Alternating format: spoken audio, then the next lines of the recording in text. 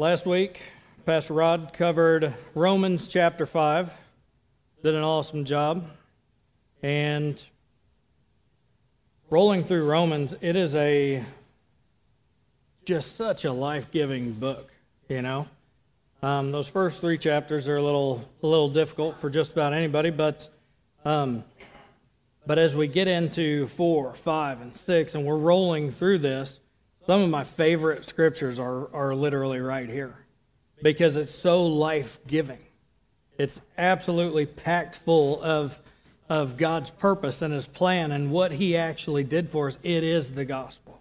And so I'm going to go back and I'm going to just read chapter 5, verse 20 and 21. It's just wrapping up chapter 5 in Romans.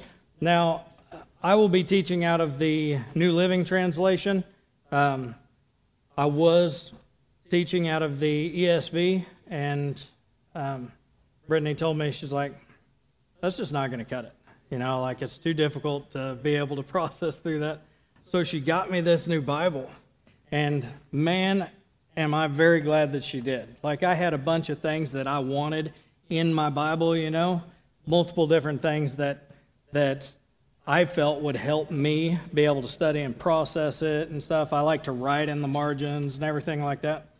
And then I put this leather cover on it, and I had my daughters like burn in stuff on each one. Kyrie did this, and it's the symbol of the Nazarene. I don't know if y'all are familiar with that, but like over in a lot of Muslim countries and stuff, whenever they're running the Christians out of their homes or raping them and killing them and all that stuff, they write that symbol on the side of the house to let everybody know that a Christian lived there. And that's why this bad stuff happened to them. And I'm like, okay. Well, it kind of backfired because now it's like it's the symbol of Christianity, like a movement. It's like it's something that people are grabbing onto and being like, okay, so be it, you know.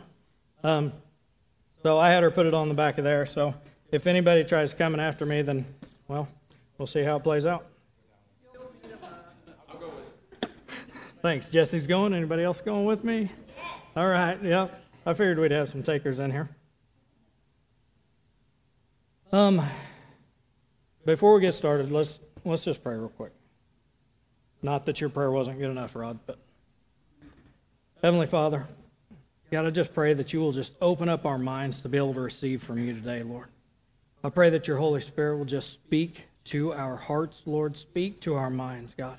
Make this word real to us, God. Make it come alive to us, Lord, and help us to be able to apply these things to our lives, God, and help us to grab a hold of your truths to be able to live out our lives for your glory in Jesus' name. Amen. All right. So, you can turn with me to Romans chapter 6, well, the end of 5 if you'd like.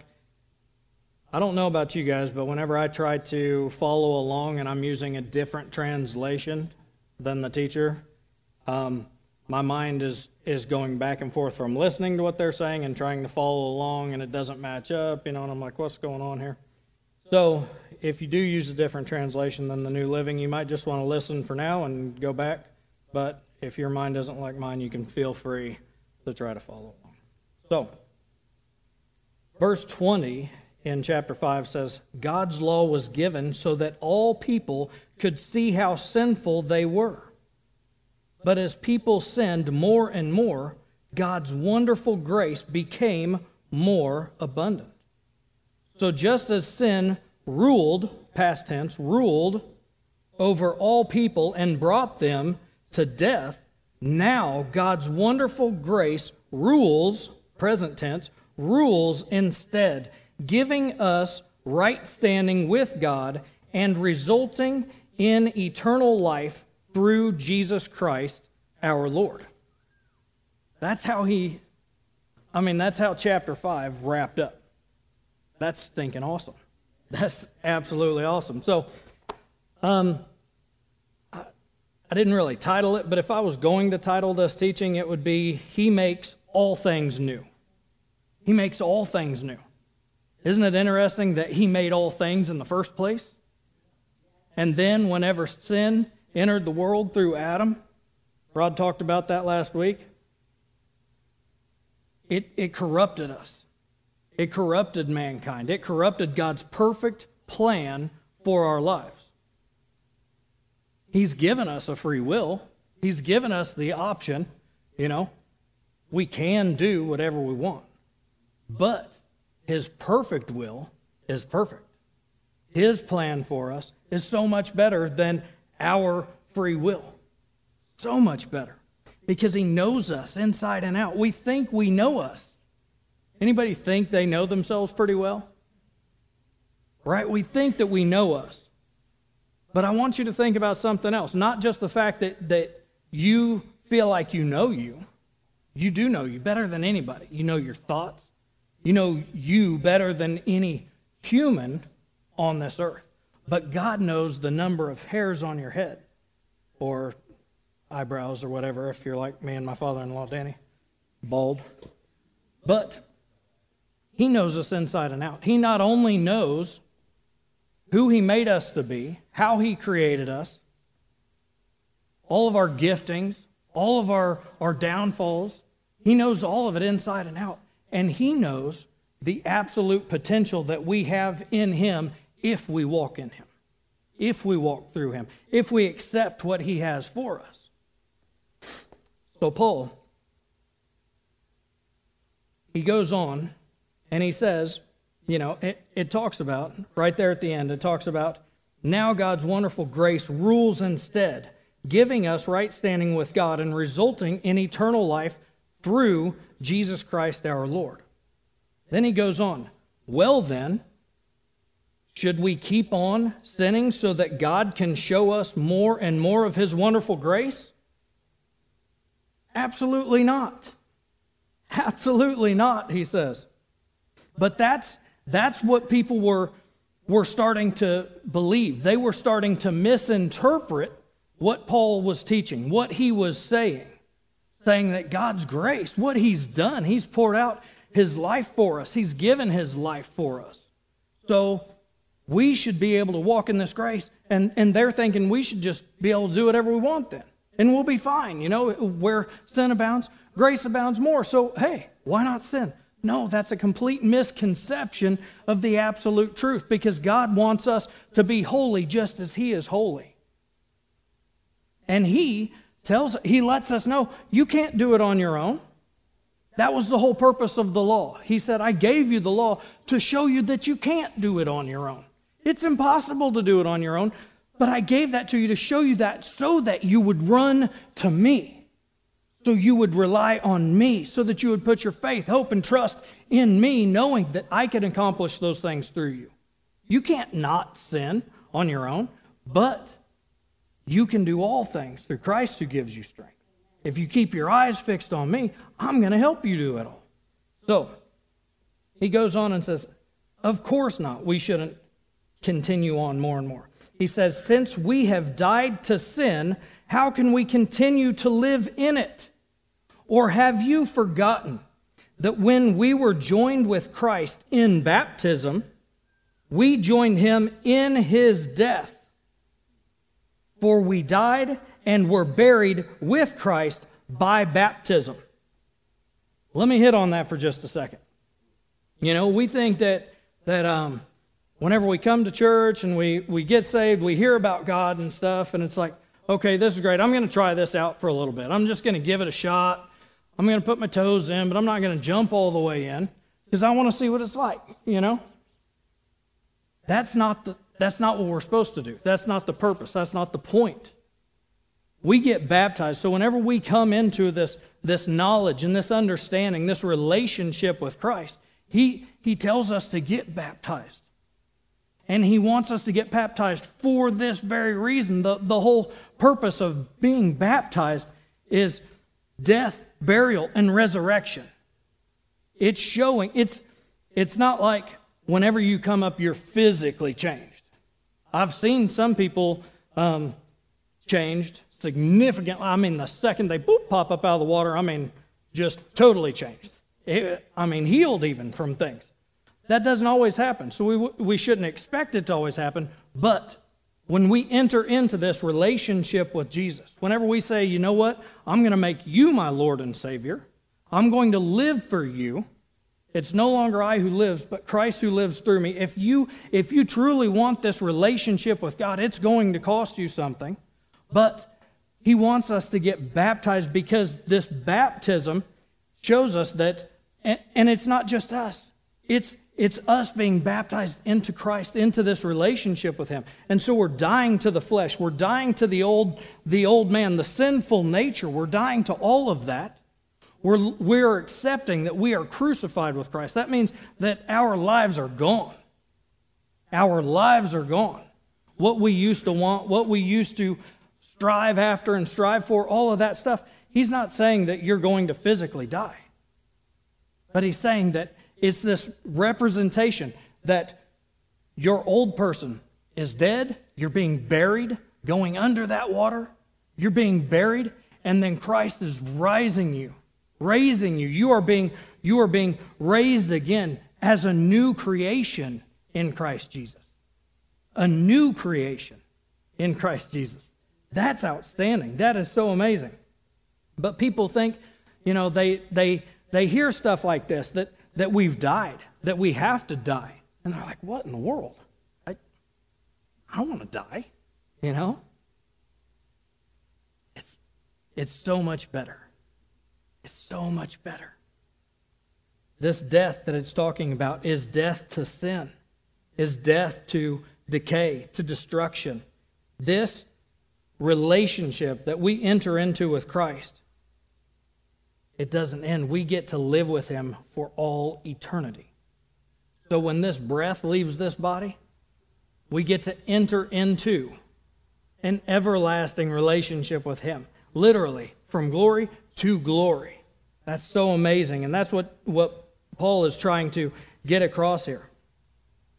He says, and just as Christ was raised from the dead by the glorious power of the Father, now we also may, he uses the term may, we may live.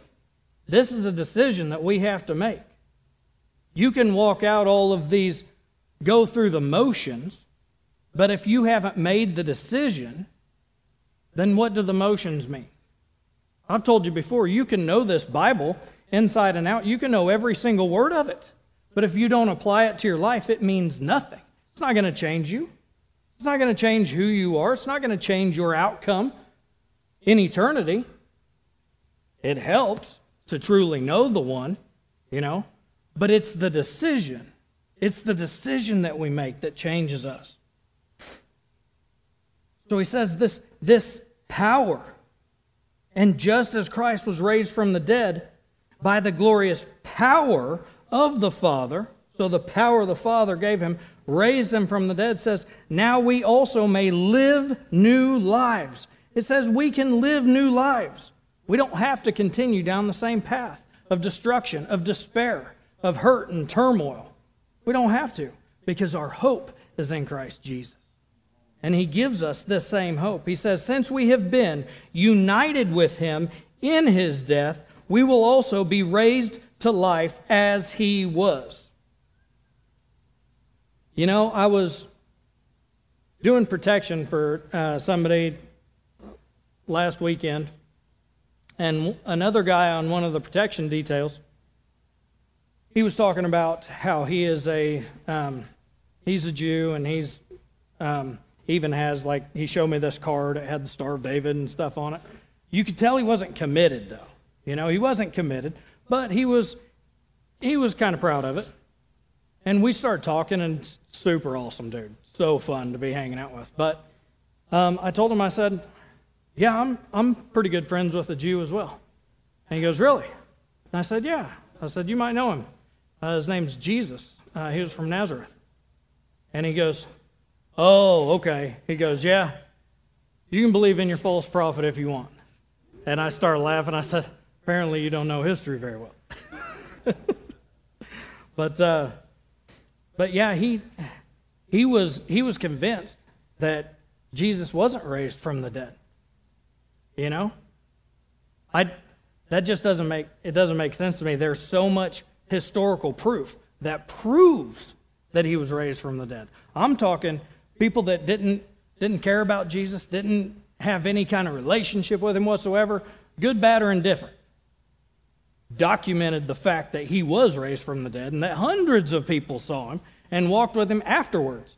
And they documented the people that were dead before him rose to life too and were walking around Jerusalem. That's wild. That is so awesome. I won't go too far down that route, but it does say that we will be raised to life with him. That means when this physical body is dead and decaying in the grave, we're already going to be raised with him. So why would we fear death? Why would we fear sickness and disease? Why would we fear putting this body away and living in a resurrected body with him? I mean, that's going to be awesome. That's going to be awesome. Can't wait. It says, we know that our old sinful selves were crucified with Christ so that sin might lose its power in our lives. That's why we do this. So, has anybody struggled with a sin that you just can't stand about yourself? That you just wish like crazy you could not do this? That you wouldn't give in to this? I know I have tons of it, you know. And this tells us that our old sinful selves, that body, that person, who we were crucified with Christ, and we don't have to continue that. We don't have to continue to walk in that. You know, whenever it talks about grace, Paul's talking about grace here, and so I pulled it up, and I wanted to just make sure that I understood the full definition of grace. First of all, he says that his grace is sufficient for us, that we don't have to continue in this life because he gives us grace. And this grace says a free and unmerited favor of God. It's the free and unmerited favor of God. Unmerited means that you literally don't deserve it, but it's given to you anyway. That sinful nature that we were walking in, that sinful nature that we were living in, it says that while we were still sinners, Christ died for us. He didn't wait for us to stop being sinners till he died for us and paid the ultimate price for us. It was while we were still sinners. It's unmerited favor of God as manifested in the salvation of sinners and the bestowal of blessings. So he bestows blessings on us. It's this unmerited favor. It's manifested, though, in salvation. It's manifested in salvation. That means it comes about when we ask God to forgive us of our sins, and that we believe that he is who he says that he is. That's when this grace is manifested in us and through us. Oh man, I really could stay on that forever, but I'm not going to.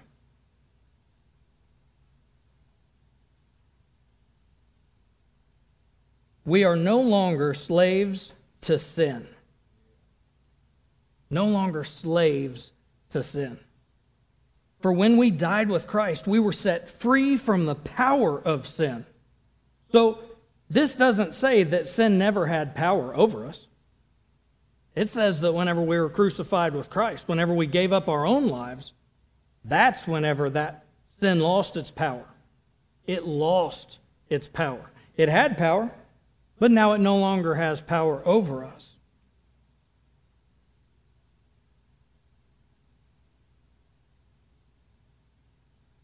And since we died with Christ, we know we will also live with him. We are sure of this because Christ was raised from the dead, and he will never die again. Death no longer has any power over him. When he died once to break the power of sin. How do you like the phrase, he will never die again? Have you ever felt like that even after you come into this relationship with him, even after you give your heart to him, and you sin again, you do that thing that you wish that you would never do again, the enemy starts whispering in your ear, oh, I can't believe you just did that. Go figure. Go figure. Of course you would do that, wouldn't you? You just put Jesus back on the cross. You just made Jesus suffer more. What you just did made Jesus suffer more.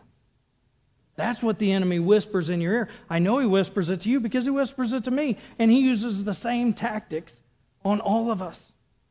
He doesn't pull out anything new. It's the same old junk, right? But it says that Jesus died once. He's not going to do it again because when he did it, it was enough the first time. That death, that sacrifice, that blood that he shed when he was tortured and tormented and his flesh was ripped off of his body when he was hanging on that cross, that was enough for all the sins that you will ever commit. From the very first one to the very last one, the very last breath that you take, it covers all of it. But it doesn't just cover you. It covers mine. It covers everybody in this room and everybody till the end of the ages. So whenever Satan starts to whisper that crap in your ear again and makes you feel like that, oh, well, you just crucified Jesus again.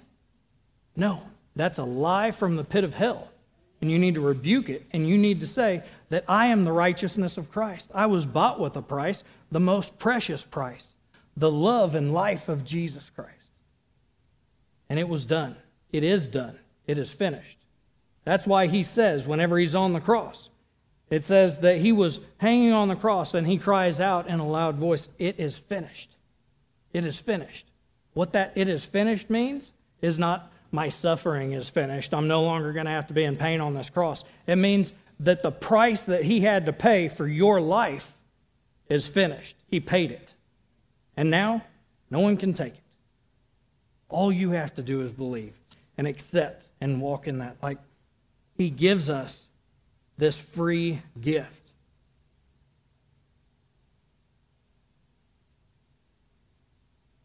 It says, but now that he lives for the glory of God. Jesus, now that he lives for the glory of God. You know, in John 17, it says that we glorify Jesus. We do.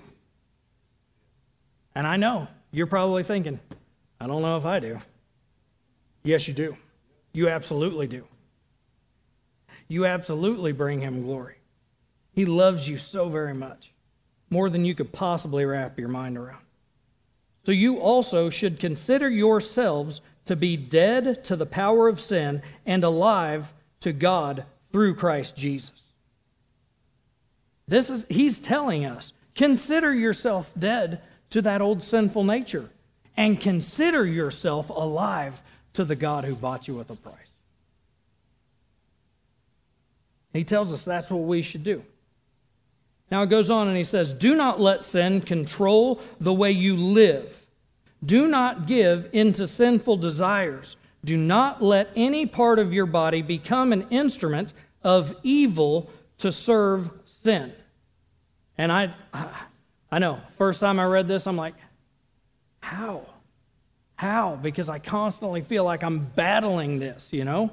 I constantly feel like that it's the struggle. I've got a tattoo of a lion and a dragon on my chest to represent that constant battle where Satan's trying to pull me back, and Jesus is overcoming that. But Jesus has to overcome that. The reason that there's a lion on there is because he's the Lion of Judah, and he gives me the power to overcome. He overcomes. I can only overcome through the power that he gives me. I know for a fact I can't do it on my own. I spent lots of years failing on my own. I have to do it through him. And we can do it through him. We can do all things through Christ who gives us strength, but it also leads me to one of mine and my father-in-law's favorite verses is 1 Corinthians 10:13. It says, the temptations in your life are no different from what others experience, and God is faithful. He will not allow the temptation to be more than you can stand.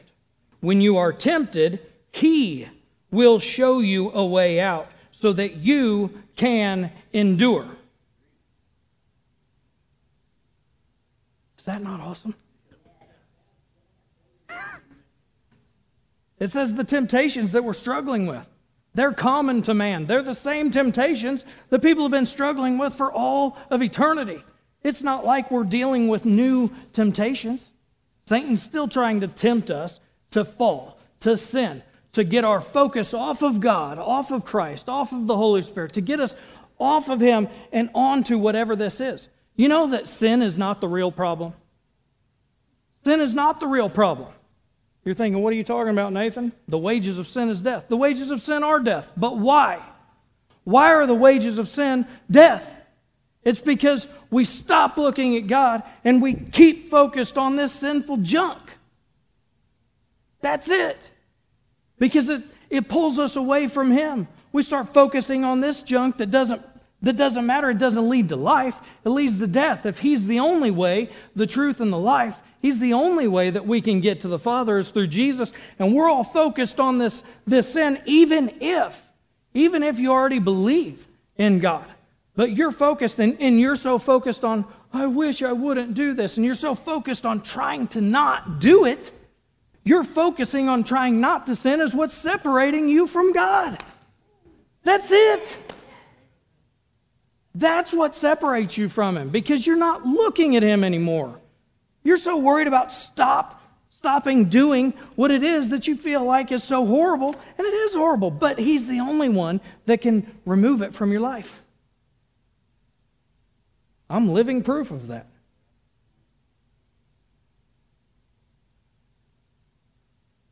So don't let sin control the way you live. Do not give in to sinful desires. Do not let any part of your body become as an instrument of evil to serve sin. Instead, give yourselves completely to God. For you were dead, but now you have new life. So use your whole body as an instrument to do what is right for the glory of God. Sin is no longer your master, for you no longer live under the requirements of the law. Instead, you live under the freedom of God's grace. Why would He tell us? Why would He tell us this? Why would He tell us that we no longer live under the requirements of the law?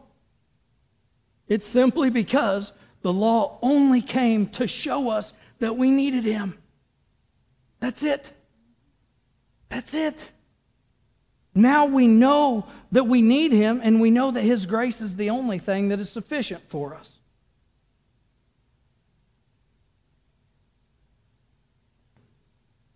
I love how he said, sin is no longer your master. Sin is a master, isn't it? Sin is a master. It's a slave driver is what it is. It says, well then, since God's grace has set us free from the law, does that mean we can go on sinning? Of course not. Do you realize, or he says, don't you realize that you become the slave of whatever you choose to obey? That's a heavy word, isn't it? You can be a slave to sin, which leads to death. Or you can choose to obey God, which leads to righteous living. Don't you realize that you become the slave to whatever you choose to obey? He said it's a choice. You choose to obey one or the other. It's just like whenever he's talking about, Jesus is talking about money. The term is mammon. People are like, what is mammon? Mammon is money. He says you can't serve both. You can't go wholeheartedly after one and the other. You're going to serve one and hate the other, or hate the one and serve the other. But he says, you become a slave to whatever you obey. We have desires in our hearts to serve and obey God. We want to serve and obey God and uphold this word so that we can be righteous and right standing with Him, so that we can represent Him well. But we also have this desire to sin. The word says that there's fun in sin for a season, but it says for a season. Have you ever done something that was sinful and you thought it was really fun, and it was really fun, but then all of a sudden, that's not fun anymore?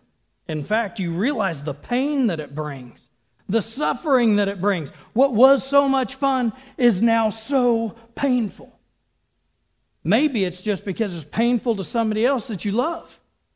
And you're drawing closer to God, and the Holy Spirit is speaking to you and letting you realize this might be fun to you, but it hurts like crazy to these people.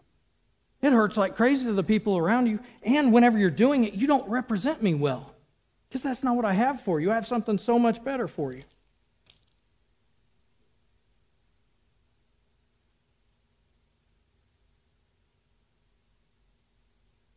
Paul had to repeat things a lot in here. He repeated things over and over. And you might think, why did he have to repeat that so many times? Well, let me ask you something. Do you always get it on the first time? Me neither. I'm telling you. Brittany, have you had to tell me more than once something? Don't answer that. And any of you with spouses or even kids in here or whatever, think sorry, Tom. Think about it, though. We have to tell people over and over, or we have to do things over and over, like before we get it. It says that it takes something like 30 days of doing something repetitively to create a habit. 30 days? Probably more for me. But it takes a long time of doing something over and over and over before you get it. That's why Paul is saying this over and over and over, because he knew that I would be reading this, and if he just said it once, I might miss it.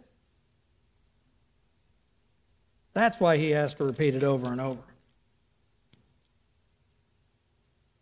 And obviously, people of that time, they didn't pick up on it either. They just heard that grace thing. Have you ever heard something and you catch on to one little piece of it, but the rest of it kind of went out the window? Well, I think that's what was happening here. I think that's why he has to repeat it over and over. Literally the same line was twice in the same chapter. Of course not. No, that's not the thing. But I love how he goes on here, and in verse 17, he starts to talk about slavery and sin and stuff, and being subject to this sin is slavery. He says, thank God. So he said, or you can choose to obey God, which leads to righteous living. Thank God, with an exclamation mark. He was exclaiming, thank God. He says, once you were slaves to sin, but now you wholeheartedly obey this teaching we've given you. This teaching that we've given you. So do you remember whenever Paul was on the road to Damascus? His name was Saul at the time. And he has this encounter with Jesus. And Jesus asks him, why are you persecuting me? And he blinds him. We talked about this. But God starts to reveal things to him. He starts to open up the actual truth of the word to him. Paul knew the Old Testament. He knew the Torah and the law. He knew all of the prophets so well because he studied it over and over and over. Well, you can know something, but then whenever the light bulb's turned on and you understand, that's a whole different story. It's a whole different ballgame because you can start to apply your knowledge appropriately. Sorry, I cupped the mic. That was loud. Was it loud to you guys too? Oh, good. It was the Lord. Maybe. But he says, thank God. Once you were slaves of sin, but now you wholeheartedly obey this teaching we have given you.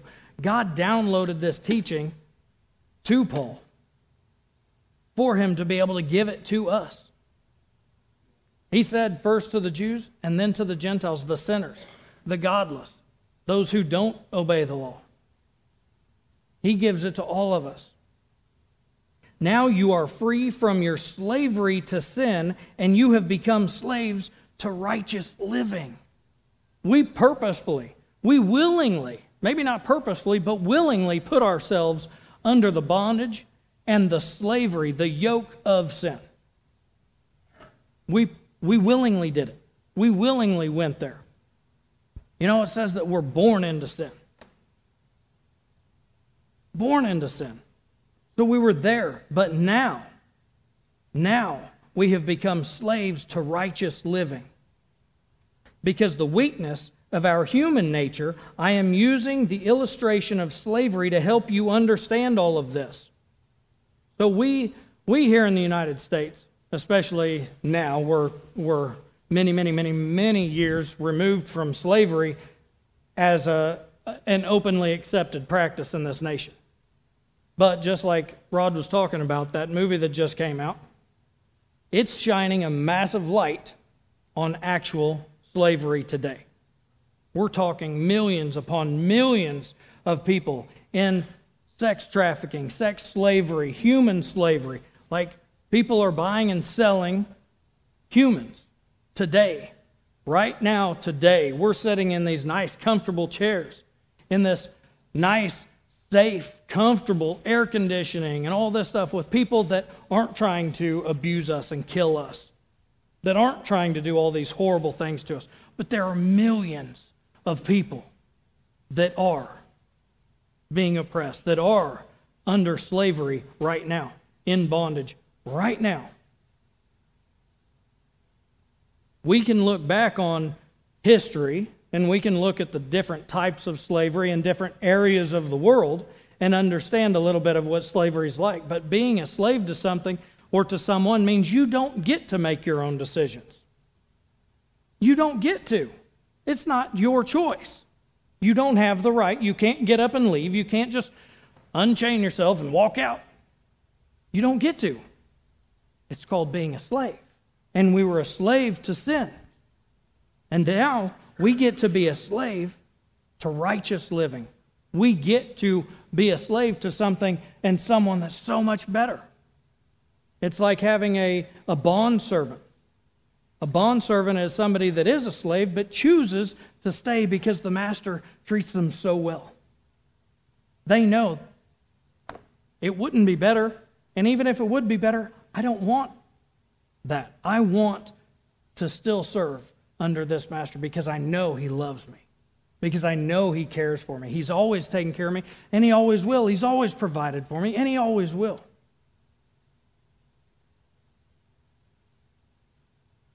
He says, previously, you let yourselves be slaves. And we talked about that. We literally let ourselves be slaves.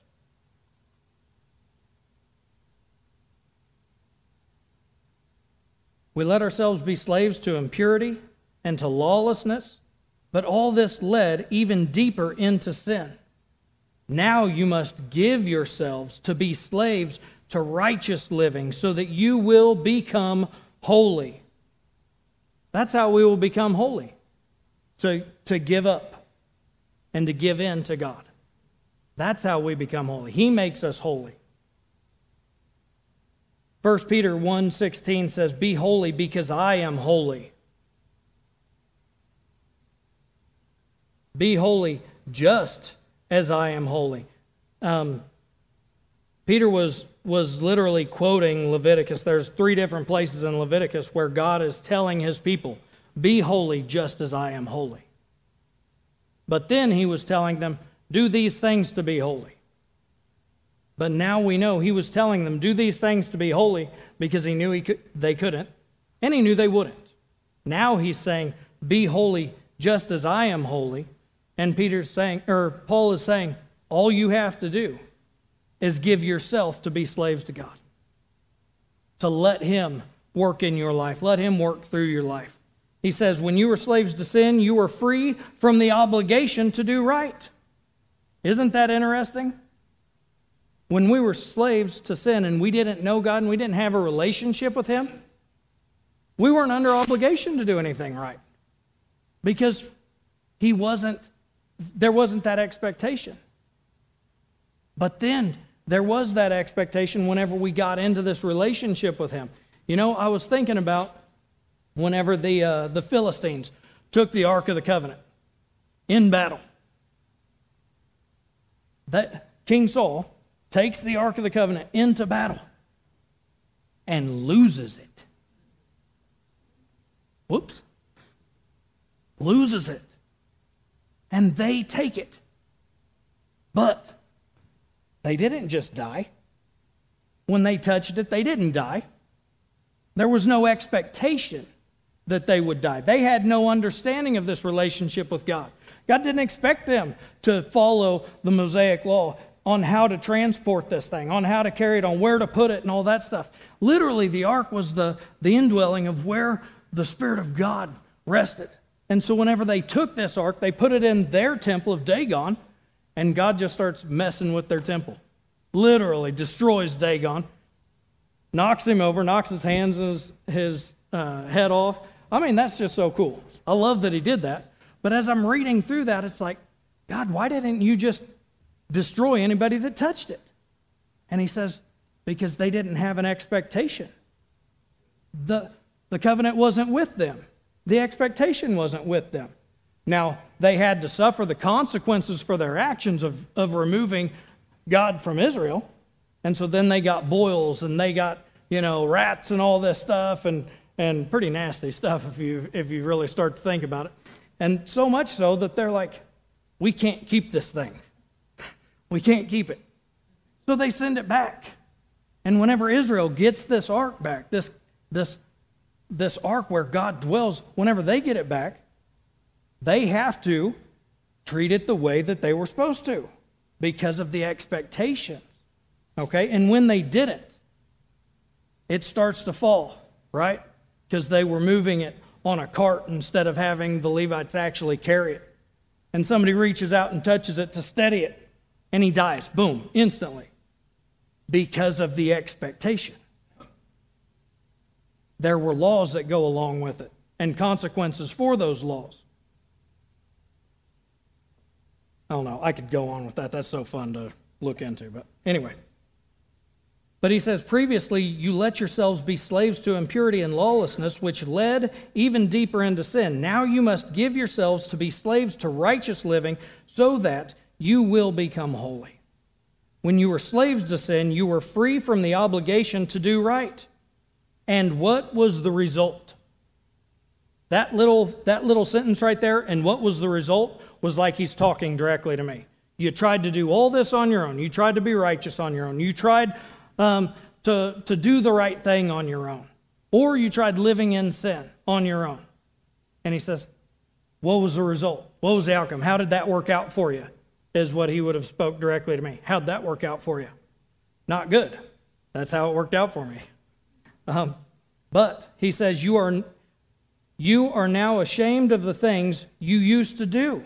He's absolutely correct. Things that end in eternal doom. He's speaking to all of us. You are now ashamed of the things you used to do. I am ashamed of the sinful ways that I used to live. Absolutely mortified by them. He says, now you must give yourself... Oh, sorry. I jumped back up. But now you are free from the power of sin and have become slaves to God. Now you do those things that lead to holiness and result in eternal life. Isn't that great? He reminds us of who we used to be pre-Jesus, pre-Christ, pre-salvation, pre-grace. And then he says, but here's who you are. But now you are free from the power of sin and have become slaves to God. And now you do those things that lead to holiness and result in eternal life. If you have kids in here, think about, I know I always bring it back to like being a parent and relating with kids, And for those of you that don't have kids yet, try to remember this for whenever you do, because our God, like the second song that we sang was Good, Good Father. Some of us maybe didn't have the perfect earthly father, right? Maybe some of us had great earthly fathers. But God is called our good, good Father because He treats us and He loves us like the perfect earthly father should. So if you can imagine somebody that loves their child so much, that cares for their child so much, that forgives their child whenever they act out, whenever they mess up, they fail, they fall down. They don't do things exactly right. They don't meet their expectations. That Father still loves them and gently corrects them and gently brings them back and still gives them everything that they need for life, to sustain them, to benefit them, to send them in the right direction, to give them what they truly need to be able to live, right? And that's exactly who He is. He says that by keeping our eyes fixed on God, keeping our eyes fixed on that firm foundation and know that He will truly care for us and love us, and that we have that faith and that trust and that hope in Him, it says, now you do the things that lead to holiness and result in eternal life. They result in eternal life. Last week, Rod was talking about people that felt like that they needed to do all these things to please God. That people would literally crucify themselves. Can you imagine if your child was harming themselves thinking it was going to make you happy? Hurting themselves because they believe that's what you wanted for them. That's what you wanted. That's what you wanted so that they could make you happy. Wouldn't that crush you? It crushes our Heavenly Father. He doesn't want us to put ourselves in pain to please Him. We already please Him. He doesn't want us walking on our knees all the way to Rome. Think about that. That would literally shred all the meat off of your knees. To please God? That's not what He wants. He doesn't want you hurting. He literally sent Jesus to remove your pain, to take pain away. Don't put yourself back into pain. Don't do that.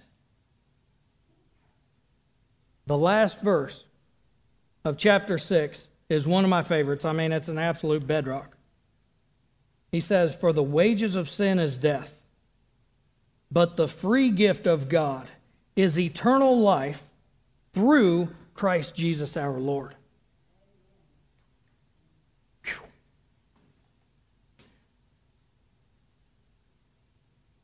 This free gift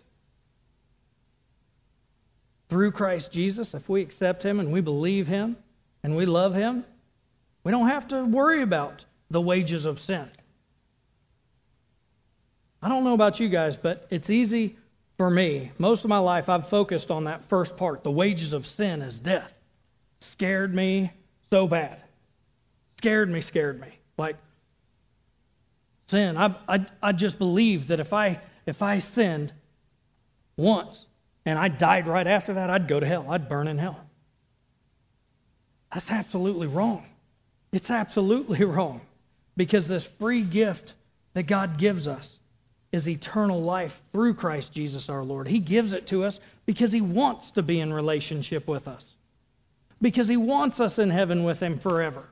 Jesus even said in John 17, "I want them to be with me where I am in my glory, the glory that I had before the foundations of the earth were formed." That's amazing. He wants us there. So we're not on this little pendulum. We're not on this bubble that if we sin once, the bubble pops and boom, you're burning. That's just not the case. It's just not. Satan wants you to think that, but it's not the case. Because we get this free gift of God, this eternal life through Christ Jesus our Lord. If you're tired of sin and death, and you want this free gift, you can do it right now. Right now. If it's something that you feel like, you know what? I do understand that God loves me. I do understand that He sent His Son to die on the cross for me. And that He rose again so that I can have this free gift. And I want to take that free gift. I want to take advantage of it. You can do that today. You can do that absolutely today, right now.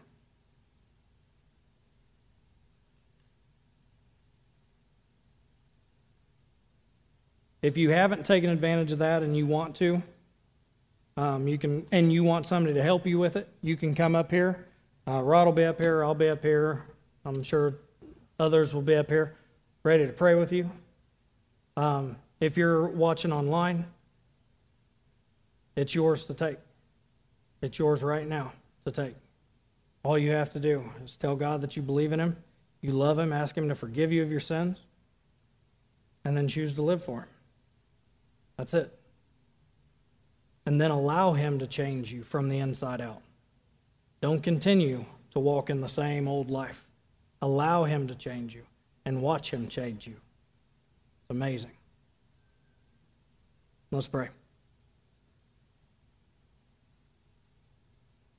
Heavenly Father, thank you for your free gift of eternal life that was purchased for us through your Son, Jesus. Thank you, God, for your Holy Spirit that comes and lives in us, dwells in us and helps us, that leads us and guides us into all truth, Lord. Thank you, Lord, that we don't have to do it on our own. Thank you that it's not some recipe that we have to come up with. Thank you that it's free, God. Lord, help us to keep our eyes fixed on you. Help us to not fall into the lies of the enemy and the temptations of the world, Lord. Thank you, God, that you provide a way out of every temptation. You provide that way out, God. Help us to remember to cry out to you whenever we feel like there's no other way, Lord. Help us to stay fixed in your will, Lord. God, we love you so much. I just pray for your peace that surpasses all understanding over everybody under the sound of my voice. God, I pray that you will just go before us and prepare the way for us, God. Help us to obey you and be obedient in what it is that you call us to do, even if it sounds like it doesn't make sense, Lord. Help us to obey you and know that you have the right way for us, that you have the perfect plan. God, we dedicate this day to you, this week to you, and our lives to you, Lord. We lay our lives down and we take up yours. We love you so much. We pray these things in Jesus' name. Amen.